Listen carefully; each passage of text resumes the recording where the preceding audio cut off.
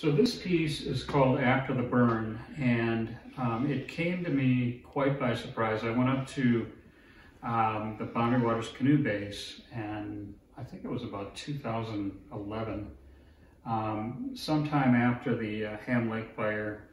And I wasn't really aware of the effects of the Ham Lake fire, but it was followed, it was preceded by the big blowdown between Ely and Grand Marais.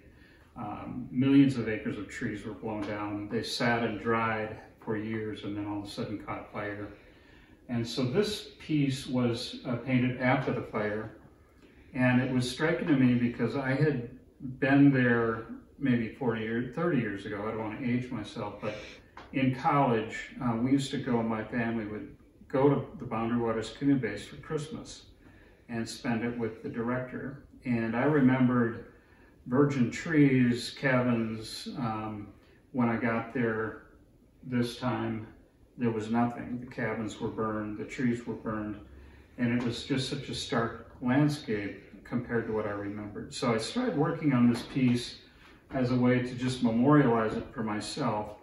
And then I realized that I was painting the tree structures without all the foliage, and that helped me understand sort of what is going on in different tree forms throughout the northern woods, like this piece. You don't see a lot of heavy branch foliage, and in some ways that's exaggerated, but I was using the information that I got from this piece about the forest structure.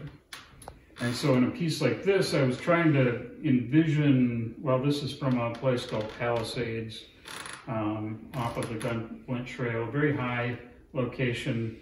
And I basically created this vista in the back of these trees. So it's sort of a mental collage, if you will. There were some other small pieces from the Boundary Waters canoe base as well that I painted.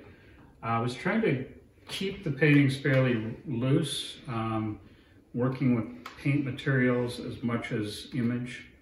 In all of my work, I'm both interested in media as well as in the final image. And to me, it's not so much about capturing an accurate scene as much as making a painting that people are going to be interested in looking at when they're up close to it.